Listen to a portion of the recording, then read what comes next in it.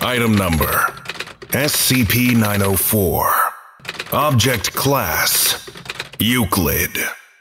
Special Containment Procedures: SCP-904 should be inscribed on an ordinary sheet of typing paper when not in active observation or study.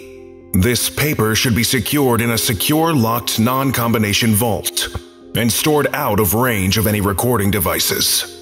SCP-904 should only be handled or directly viewed by Class D personnel, without backgrounds in literature, writing, or art. Any personnel viewing SCP-904 experiencing hallucinations or suicidal thoughts should be removed immediately from the situation. Description: SCP-904 was discovered scratched on a bathroom wall in the Literature Department of University after reports of unusual behavior and difficulty speaking in approximately 300 students and staff.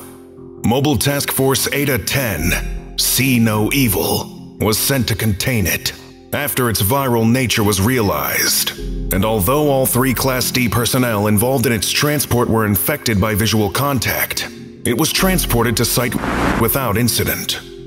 SCP-904 presents a slight memetic hazard to all who read it, but it is only harmful to those with a specific creative type mindset. An infected individual can infect other individuals.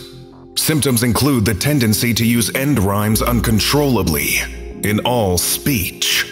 Reading SCP-904 multiple times, or being very close to it after reading it once, will result in the development of a more refined poetic form, containing iambic pentameter, a more complicated poetic form, or more fitting rhymes.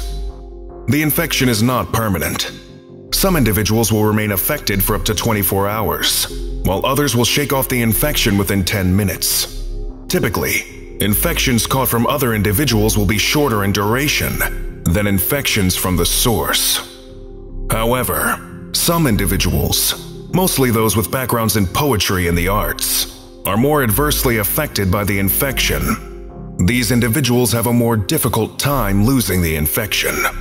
In rare cases, it will not subside, but will induce hallucinations regarding being trapped, in cages, coffins, or otherwise, a state of extreme depression, and the feeling that they are unable to express their thoughts, or that their body is not theirs anymore, or that they are being possessed. Often the subject will choose to self-terminate. Researchers should use discretion when choosing who will view SCP-904. Addendum 1. A Class D personnel was exposed to SCP-904 and successfully infected. When asked to use a sentence ending in the word ninth, a word with no rhymes in the English language, data expunged. It should be noted that while infected individuals don't casually choose to use non-rhyming words, they are able to, and the consequences may be deadly. At the request of the cleaning crews assigned to clean up the blood, researchers are strongly discouraged from similar experiments. Addendum 2. If this ever breaks containment, we're going to be facing a disaster, suicidal poets or not.